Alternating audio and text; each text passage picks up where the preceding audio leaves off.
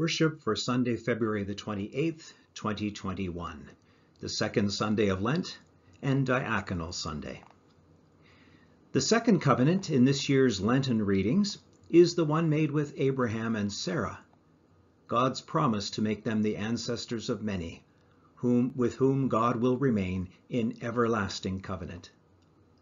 Paul says this promise comes to all who share Abraham's faith in the God who brings life into being where there was no life. We receive this baptismal promise of resurrection life in faith. Sarah and Abraham receive new names as a sign of the covenant, and we too get new identities in baptism as we put on Christ. The Lord be with you. As we gather to worship in various places, may we be blessed by God, who forms us in word, sacrament, and community. For those of you who don't know me, I'm Pastor Stephen Weber from St. Paul's Lutheran Church in Cambridge, Ontario, and I'm glad to have you join us for worship today. In the season of Lent, we focus on spiritual disciplines, those things that nurture our faith relationship with God. On St. Paul's Facebook page are several suggestions about a spiritual discipline that you might like to adopt for Lent. An online daily Lent calendar courtesy of Pastor Ann Anderson. A webinar series by the Jesuits called New Interpretations of the Holy Week Stories, which runs on Tuesday evenings. Or you might be more interested in our National Bishop's Daily Hymn and Prayer. These are just a sampling of the many opportunities for growing in faith, and I hope you'll seek out at least one spiritual discipline this Lent season. And another helpful spiritual discipline in Lent is to pause midweek for continuing education and reflection. This year, our Eastern Synod has arranged a series called You're Not Who You Think You Are, Lent and the New You. The astonishing surprise, often not realized until the end of life, is that you are far more than you could imagine, for you emanate from and are sustained by God. Each Wednesday in Lent, Pastor David Maginley will help us to explore this great surprise and ways we can integrate this truth into our lives. Several of us attended last week, and we found it interesting and worthwhile. These Wednesday gatherings will be held by Zoom, so even if you don't use a computer, you can still hear his presentations by telephone. Details are in the bulletin. Please pass the word along to those who might not be watching this video. Our Sunday School's collection of donations for sleeping children around the world ends today. Donations can be mailed in, left in the church mailbox, or sent via email to treasurer@stpaulscambridge.org. In our prayers today, we pray for Mayor Catherine McGarry on the unexpected death of her 36-year-old son Jordy this past Monday. May God comfort with the sure and certain hope of resurrection all who mourn. Thank you to our Minister of Music, Katrina Lowe, for playing a prelude and postlude for us today. And thank you to her mother, Karen Peters, for recording Katrina's music. Thank you also to our reader for this day, Josh Hyde. In these challenging and unforeseeable times, if you find that you need someone to talk to, or if you need any assistance, please email me or phone me at the church office, and I will help you. At whatever time and location you are accessing this, thank you for doing so. It is good to be together in whatever way possible in this time of physical distancing. We continue now with worship. Blessed be the Holy Trinity, ever creating, ever transforming, ever enlivening, source of love and liberation, our heart and our home. Amen. We are unfinished. Our universe is unfinished. We confess the ways in which we attempt to limit God's creative power working in and through us.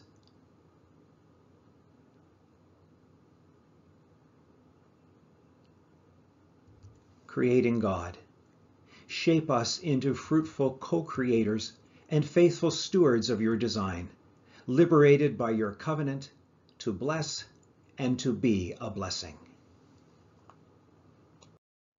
In Jesus, we have met the one who with his very life showed us the power of love to transform the lives of all who are vulnerable. We confess the ways in which we steadfastly cling to our rights and entitlements, refusing to be changed or even touched by the world's pain.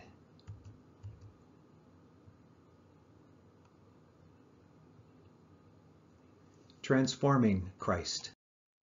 Move us from comfort to courage, from empathy to engagement, from prayer to policy change. All things belong together. We are many, we are one. We confess the ways in which we have allowed separation from God within me, from God within you, from God within creation to define us.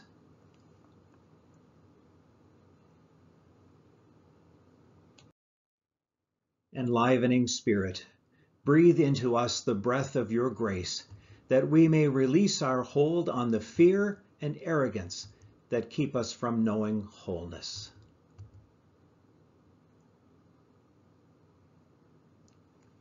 Beloved, God's forgiveness is fulfilled in Christ.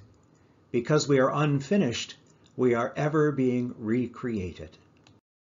Because we have met Jesus, we are ever being transformed. Because we are both many and one, we are ever being enlivened with the Spirit's power, the power of grace, in whom we live and move and have our being. Forgiveness, grace, and love are yours to have and yours to share, now and always. Amen.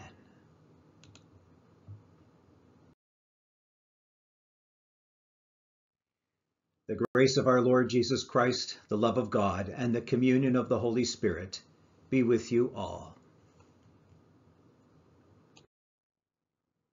Let us pray.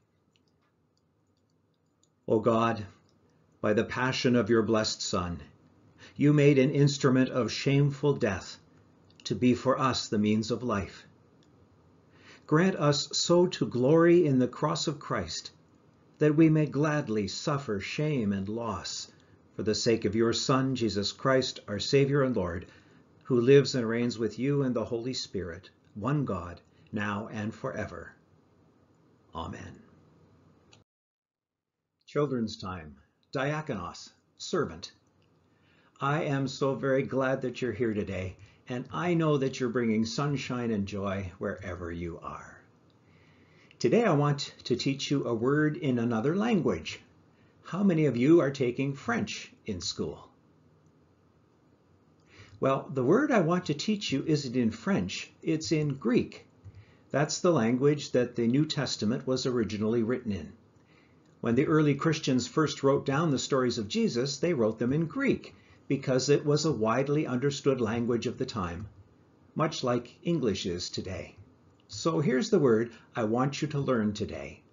Diakonos. Can you say it with me? Diakonos. It means servant or helper. Your waiter or waitress when you go out for supper is a diakonos. Now I imagine that you'd rather probably be a superhero rather than a diakonos or servant, huh? But one of our strategic directions, these are some words that tell us what we're all about at St. Paul's. One of our strategic directions is that St. Paul's seeks to excel at serving the community, both globally and locally. Being one of Jesus' followers is all about being a servant, a diakonos, and serving others. In Lutheran churches across Canada, today is Diaconal Sunday. Sounds a bit like that Greek word diakonos, doesn't it? Lutheran churches across Canada will be talking about servanthood. And in the sermon today, we're going to hear more about what it is to be a deacon, a servant of God. Now I invite you to move into your favorite prayer posture. It may be hands open facing up to receive the gift of God's presence in prayer. It may be hands folded and eyes closed to help you concentrate. Or it may be crossing your arms across your chest to form an X, the first letter of Christ in Greek, and it feels like a hug from God. Now let us pray. Dear Jesus, thank you for being our diakonos, our servant. May your loving servanthood to us move us to joyfully serve others, so that we can be diakonoi, servants, just like you. In Jesus' name we ask it. Amen. Your parents have children's bulletins for you that you're welcome to work on at any time, even while you're listening to the sermon.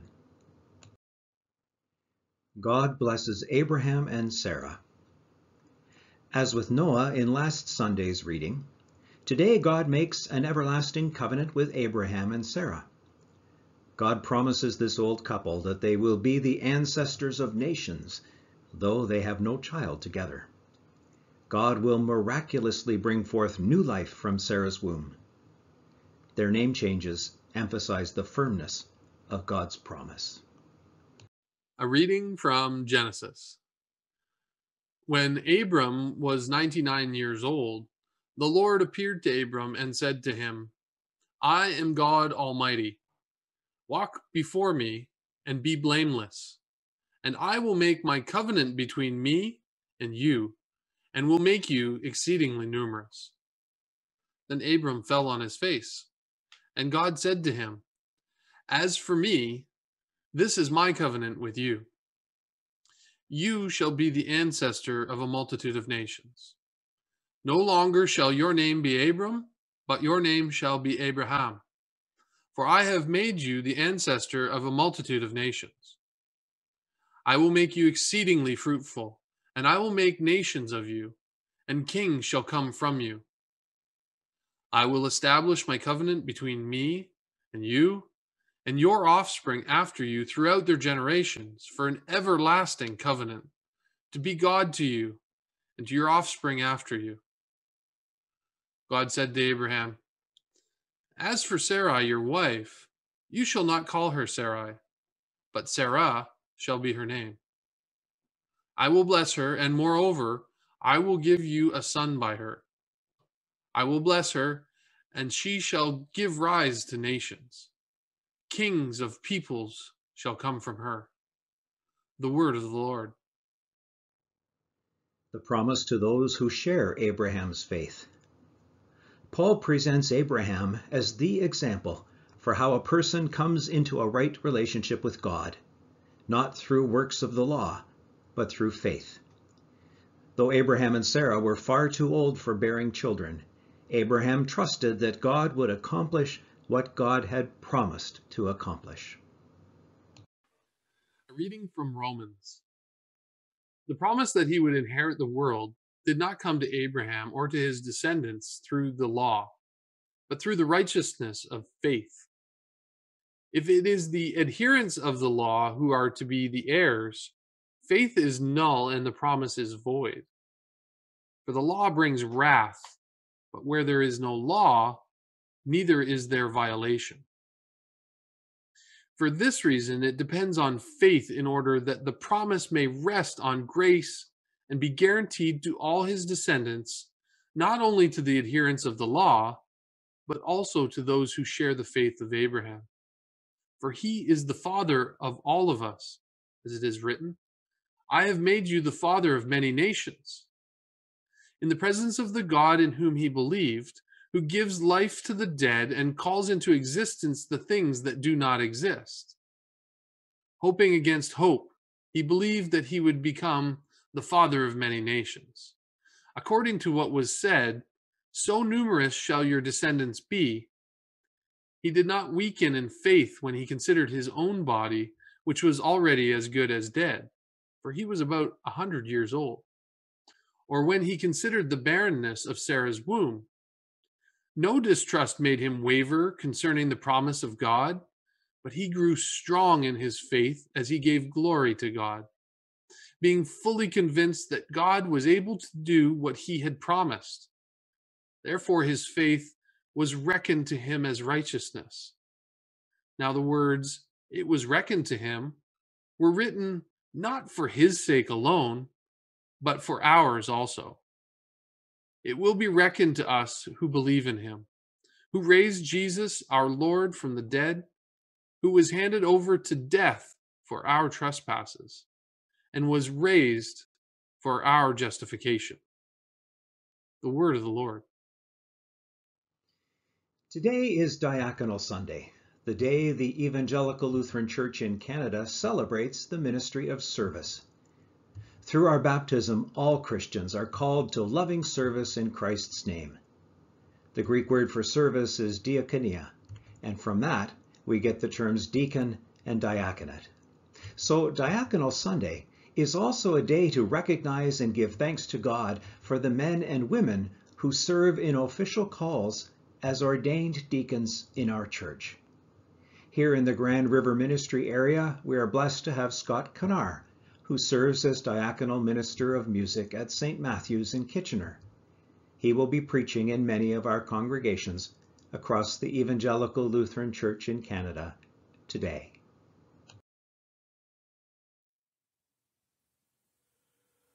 The Holy Gospel according to Mark. Then he began to teach them that the Son of Man must undergo great suffering, and be rejected by the elders, the chief priests, and the scribes, and be killed, and after 3 days rise again. He said all this quite openly. And Peter took him aside and began to rebuke him. But turning and looking at his disciples, he rebuked Peter and said, "Get behind me, Satan, for you are setting your mind not on divine things, but on human things." He called the crowd with his disciples and said to them, "If any want to become my followers, let them deny themselves and take up their cross and follow me.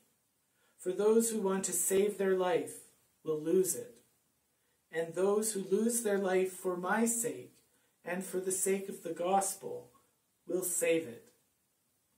For what will it profit them to gain the whole world and forfeit their life? Indeed, what can they give in return for their life? Those who are ashamed of me and of my words in this adulterous and sinful generation, of them the Son of Man will also be ashamed when he comes in the glory of his Father with the holy angels." The word of the Lord.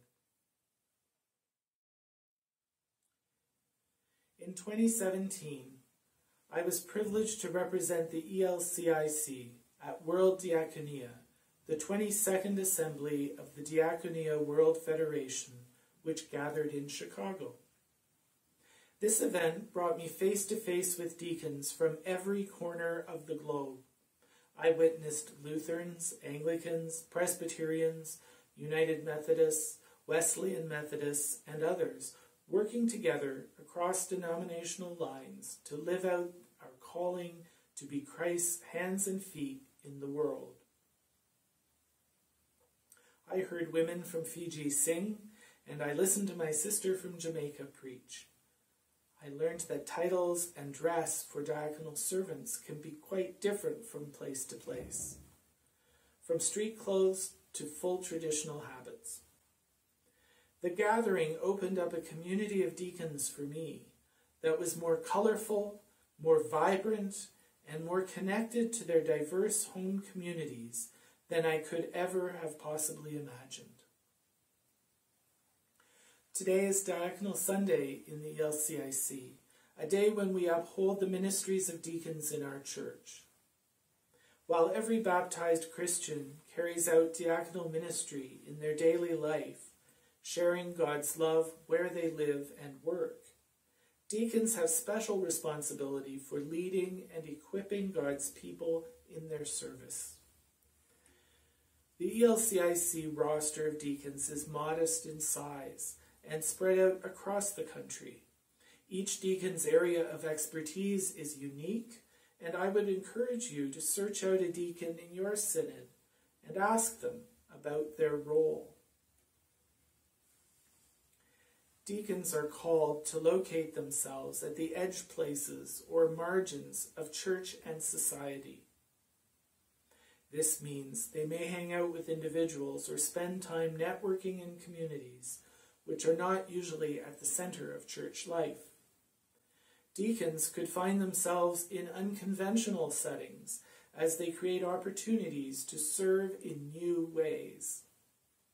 They invite others into relationship, nurturing contexts for healing, as congregation members and community resource people accompany them to work alongside those whose voice is discounted or not able to be heard.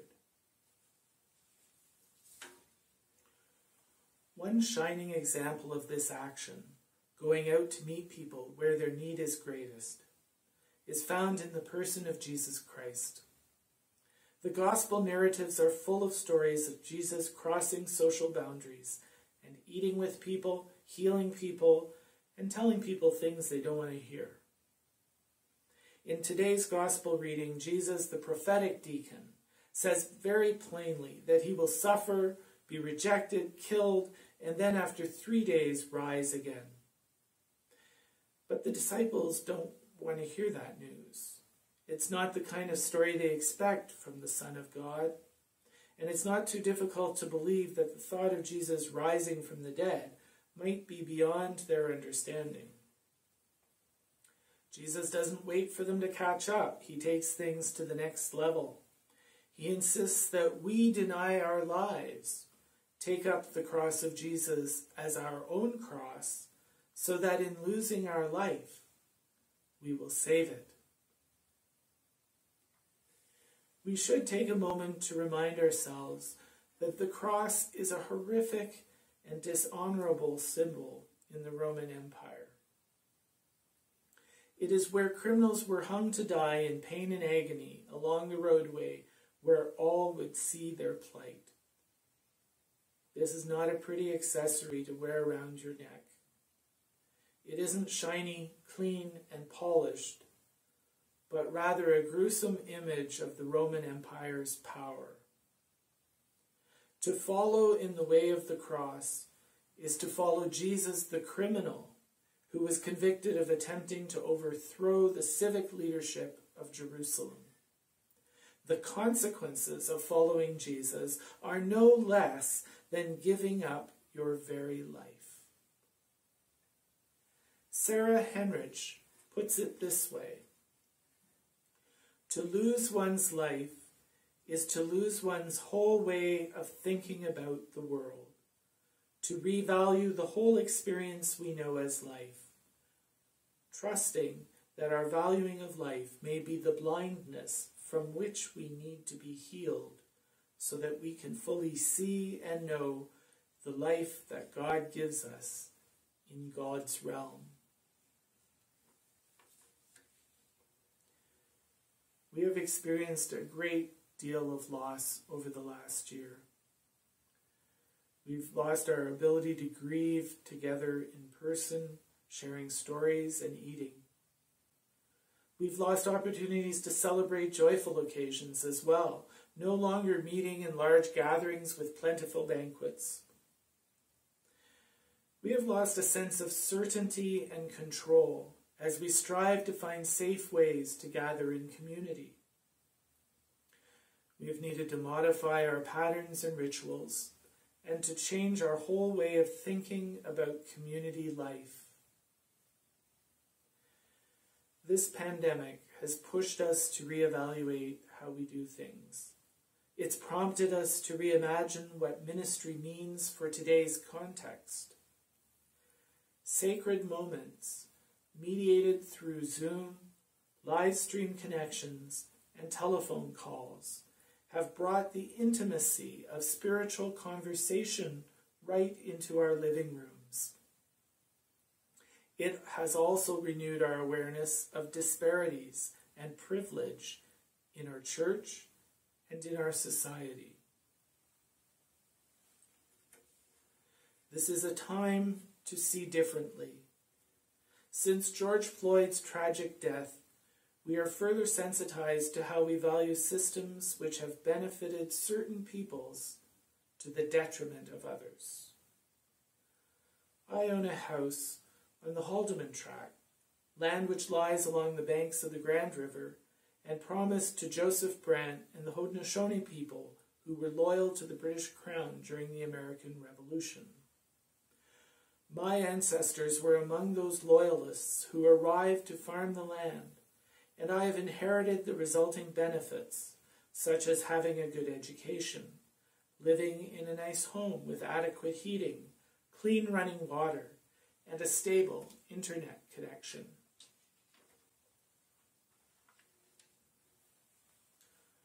I want Jesus to walk with me, and I will take up the cross of racial justice, educating myself about how my assumptions are contributing to discrimination and privileged thinking.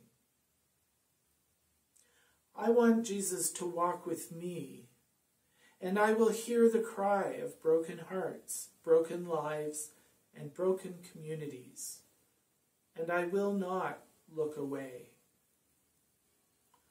I want Jesus to walk with me, and I call on our church to decolonize policies and systems which harm relationships with marginalized communities. Abraham and Sarah were faithful to God, trusting that God will accomplish what God promises. In Romans, Paul writes that God's gift of grace to Abraham is offered to all people and fulfilled in Christ's death and resurrection. Through faith in Christ, all may be made righteous. Douglas Hall describes the righteous one as being for real or genuine, being right for the vocation to which one is called. This action of God making us right is what enables each of us to become our authentic selves. When I began visiting Six Nations, it was my musical training and expertise that was seen as a valuable asset. But as I helped to facilitate the Music for the Spirit program, I quickly realized that the skills I have and the style of music I'm most comfortable with are really not what was needed. The youth of the community needed support to discover their voice, to make their own music, and to create a sense of belonging and identity for themselves. As an outsider to the community, my best contribution is to help achieve those dreams by making available resources and a safe space. When I die to my own ego, as well as dying to my fear of making mistakes, then I can truly live into God's grace and love my neighbor.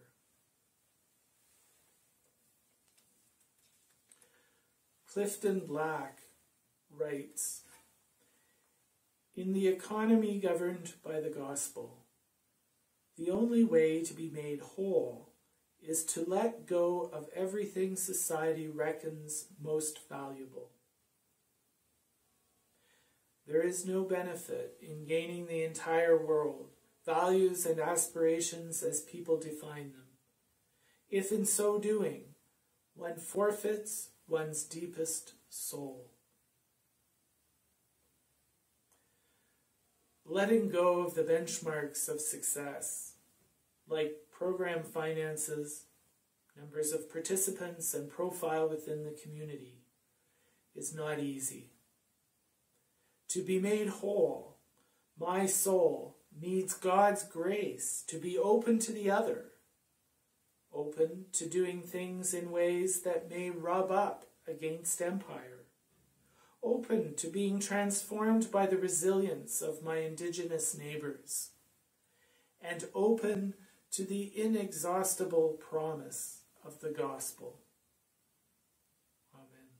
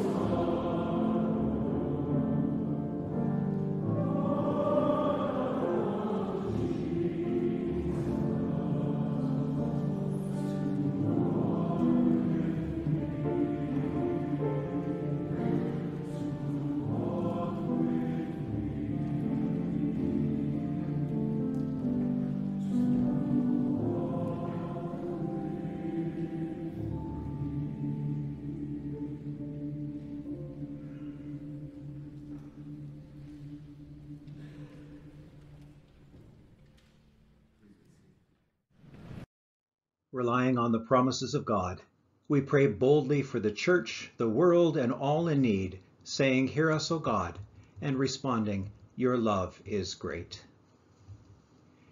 Your gift of grace is for all people. Give confident faith to deacons and all the baptized, that they may follow you wholeheartedly. Give new believers joy in your promises. Give hope and courage to those who suffer for their faith. Hear us, O God. Your love is great. All the ends of the earth worship you. From galaxies to microorganisms, preserve your creation. Teach humanity to wonder at your works and to join you tending to creation's well-being. Move us to lower our carbon footprint and come to the aid of those hurt by global climate change, especially the poor. Hear us, O God. Your mercy is great. You rule over the nations. Raise up advocates for peace and social justice within and between nations. Give life where hope seems dead. Call into existence new realities we cannot even imagine. Hear us, O God. Your love is great. In Jesus, you join humanity in suffering and death. Reveal to all the depth of your love shown on the cross. Accompany all who suffer in body, mind, and spirit. Restore all who are sick or grieving, especially Mayor McGarry and all who mourn the death of Geordie. Bring vindication for victims of injustice, exploitation, and oppression, and help all in need, including those whom we name before you.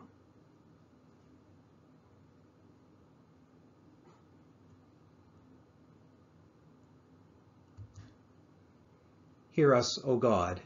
Your love is great. We pray for all those who are working to keep us safe and to heal us during this pandemic. Be with all frontline workers as they approach exhaustion. Bless the work of those planning the distribution of vaccines. Help us all to do our part by keeping to our household bubbles and grant resilience. Hear us, O God. Your mercy is great. As we come to the end of Black History Month, open our eyes to systemic racism and help us to celebrate diversity. Bring an end to the lies of white supremacy. Grant that we might see one another with the same loving eyes that you do, and remind us that Jesus was a person of color. Hear us, O God. Your love is great. You made Abraham and Sarah the ancestors of a multitude of nations.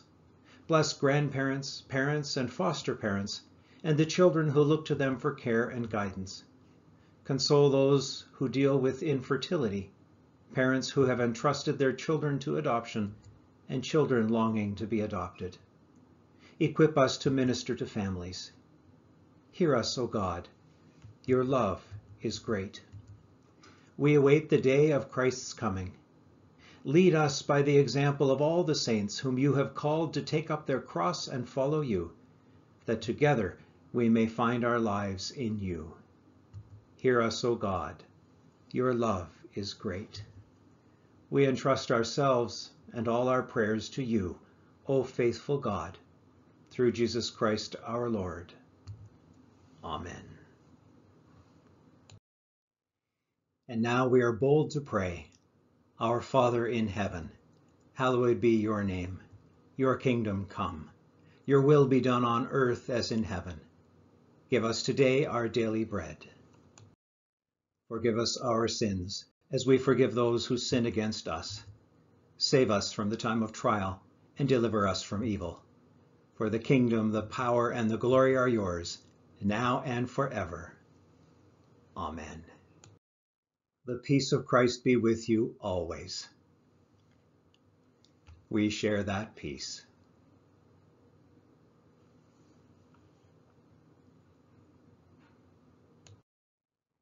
Receive the blessing. You are what God made you to be, created in Christ Jesus for good works, chosen as holy and beloved, freed to serve your neighbor. God bless you, that you may be a blessing, in the name of the holy and life-giving Trinity. Amen. Go in peace. Share the good news. Thanks be to God.